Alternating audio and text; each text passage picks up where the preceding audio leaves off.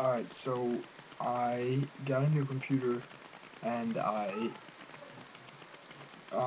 restored my iPod Touch to 5.0.1, I think, or the latest version that's out, and it doesn't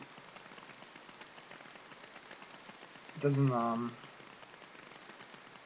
work anymore. And it was jailbroken before because I jailbroke it because it was stuck on the Apple screen like this. Um, so it was jailbroken, tethered. I booted it up on Red Snow tethered, and it didn't work.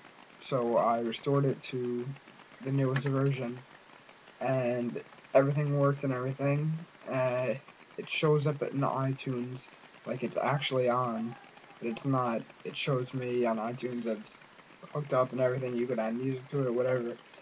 Um, but when you try to turn it on, it just stays on the Apple screen, and then in a little bit it will just go to a loading screen, like a spinning circle, but the Apple sign will disappear. It's just a loading circle, like something's about to happen, but nothing ever happens. So just, if you guys know the solution to this, just let me guys know. Thanks.